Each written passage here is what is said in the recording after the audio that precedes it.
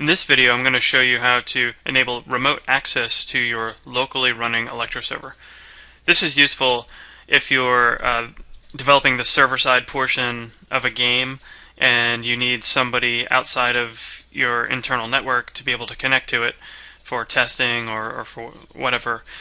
I'm going to assume that my setup here is similar to most everyone else's out there. I'm actually at home right now. I've got a wireless Linksys router. I've got a few computers on my network, and I'm using just standard cable internet access and all that kind of thing.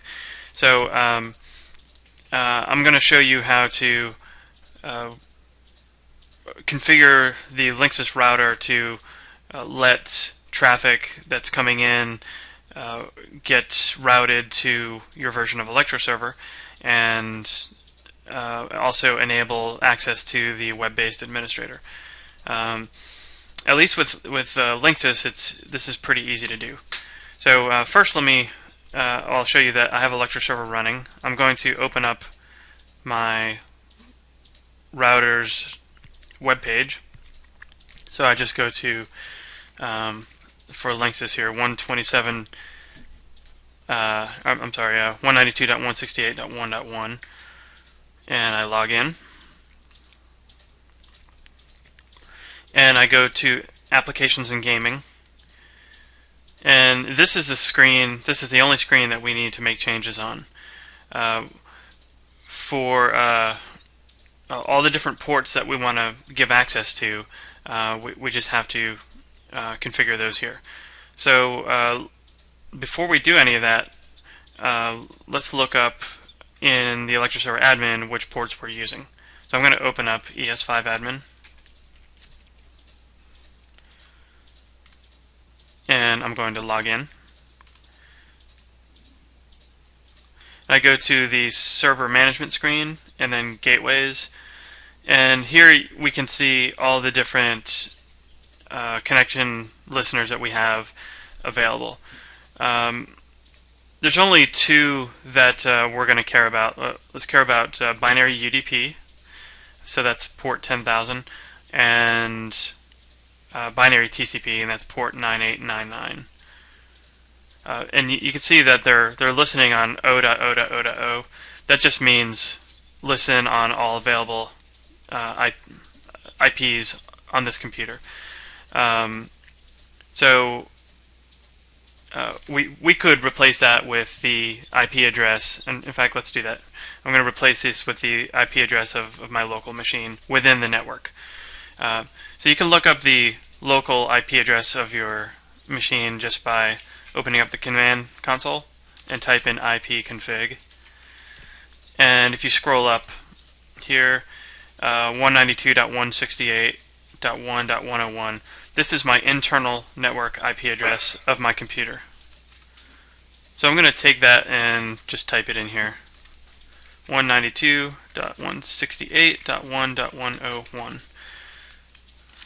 I'll copy that, and I might as well just update all these here. And I'll click Update. Alright, so let me close this. And we also want to enable access to the remote access to the web admin. So let's we have to change information about that here. Go to the installation directory of ElectroServer, server folder, config, and then open the configuration XML file. And this information is for the web admin, or for the ElectroServer admin. We just need to change this here to the internal network IP. And if you want to change the port, you could do that here too, but we're not going to. So flipping back to, oh, by the way, now that we changed all that information, let's just restart ElectroServer. Closing ElectroServer and restarting it.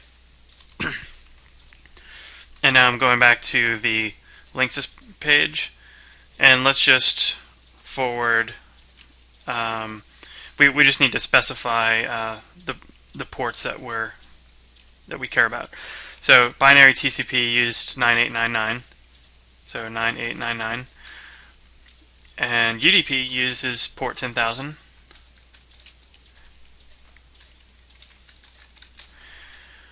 And then the admin uses port 8080.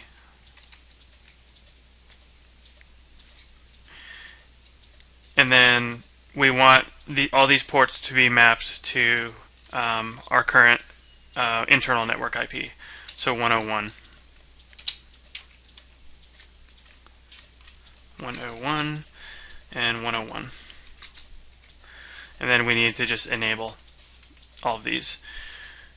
So this is all you need to do here. And then you click Save and click Continue here. And that should have been a success. So how can we test that this worked? I'm going to go to, I have to look up my actual internet IP address of my network. I'm going to go to whatismyip.com and figure that out. Okay, my IP is this.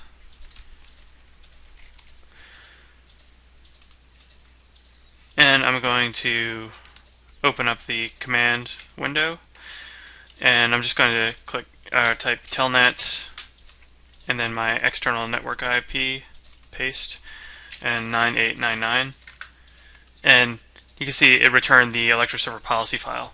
So we know that we know that that's set up properly. And just for good measure, I'll show you here. I'm going to open up the ES5 admin. And I'm going to create a new server instead of using localhost here. I'll just call it remote access. I'll put in the IP address. It's still port 8080. And then I'll type in the default username and password. Administrator password. And click Save and log in. That worked.